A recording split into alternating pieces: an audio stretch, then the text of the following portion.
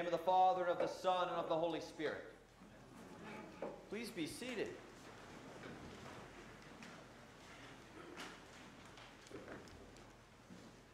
So I'm in my kitchen. I'm frenetically preparing dinner with about 30 minutes to spare before I need to get both of my children to their respective sporting practices. I'm also trying to finish those last couple emails for the day, typing on my phone with one hand. And more out of habit than out of a genuine attentiveness, I asked Laura Lee, how was your day? Expecting a fine, and then I had done my duty as a parent. And so I'm busy doing these things, and totally unknown to me, she's actually telling me about her day. But she quickly realizes that I have not paid attention to a single word. And then finally she says, "Dad!" And I look at her and I said, "Laura Lee, can't you see I got my hands full?" She's like, "You asked me." And that's when I take a deep breath and get a little beyond the surface to the fact that I indeed had asked her about her day and hadn't taken the time to listen to find out how her day had been. I'm in my office, and I've got 3 or 4 things I've got to get done for Nancy that she wants me to look over before she puts them to print. And then I've got a few other things I got to do before chapel, and I'm frenetically trying to do it. And I've got these Post-it notes. The great thing about these Post-it notes, on them may be names of people whose lives are in disarray. But for me, they can be prioritized when I get a moment to respond.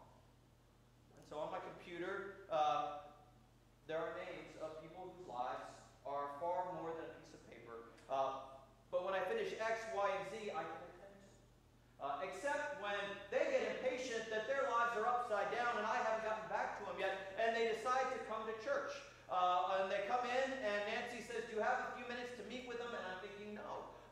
And I'm like, well, maybe a couple minutes. So I invite them into my office, and I'm embarrassed to admit, I start with, well, I only have a couple of minutes. And as they start to tell their sacred story, their story of how their lives got turned upside down, I'm thinking to myself, how much do they need? And I'm cataloging that story and not necessarily giving the wholeness of their brokenness, the wholeness of their unique story, the attention it deserves.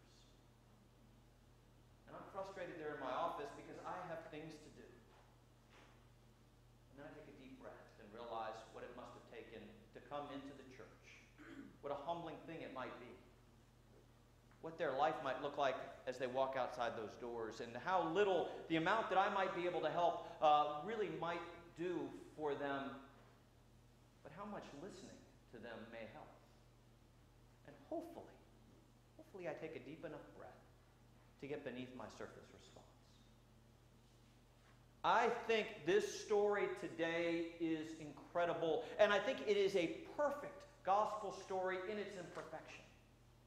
So many times people will take this story and they'll try to iron it out and make it neat, to make Jesus the same always affable, lovable hero that he is week in and week out. And I think the power of this story is that the incarnation is that the one who made us, the one who has watched us through all of life, only fully understands what life is when he lives it.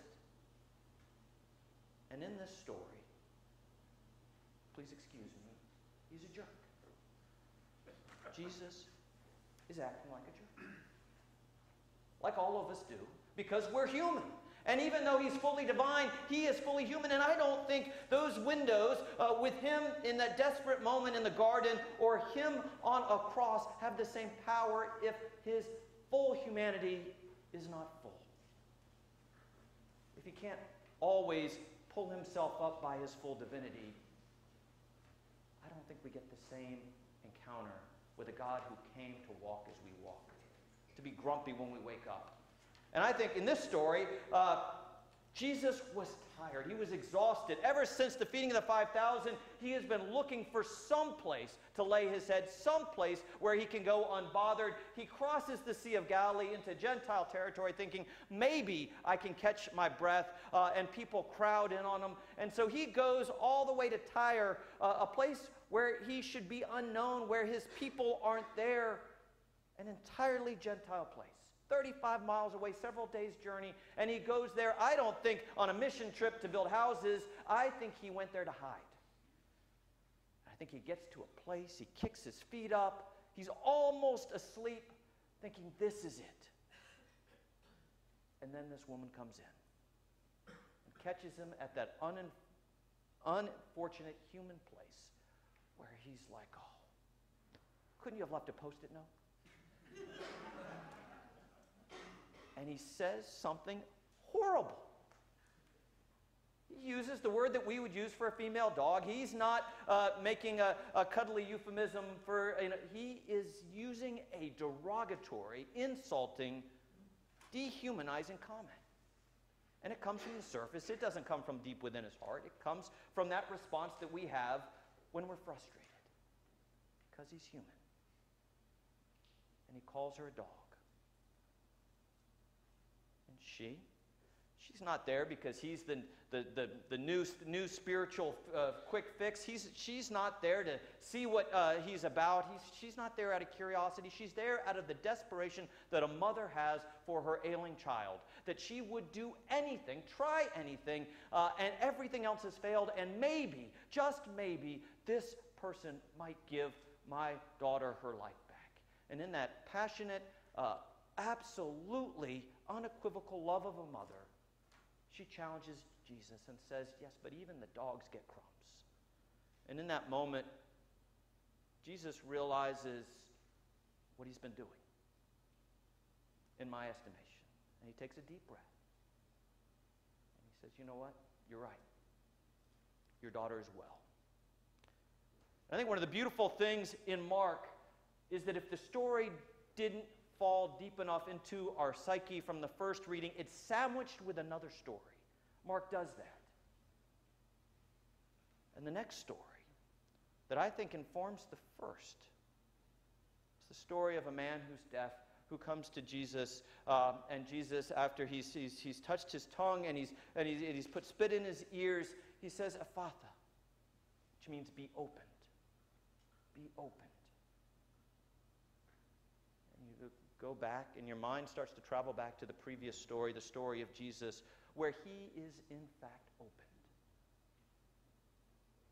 Jesus Christ, who empties himself on the cross, fully human, fully divine, for the sins of all of us, is opened up by a desperate mother.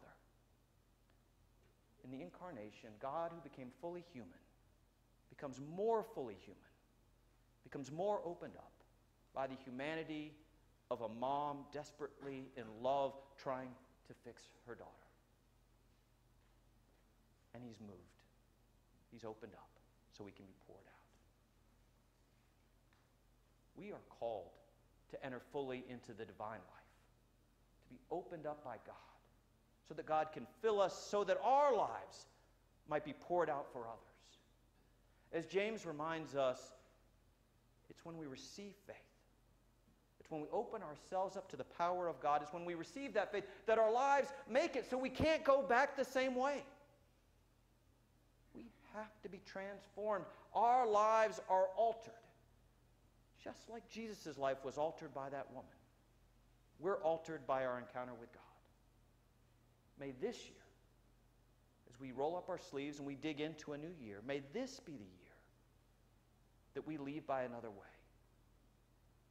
Whether it's through entering into fully the way of love, the spiritual discernment of how we live this life of faith. Whether it's by rolling up our sleeves and encountering God in the human lives, the broken, often broken lives of others. Whether it's by serving at the altar, or whether it's by committing a little bit more deeply to this, God is inviting us to be opened up so that we, like God himself, can be poured out for the lives of the world.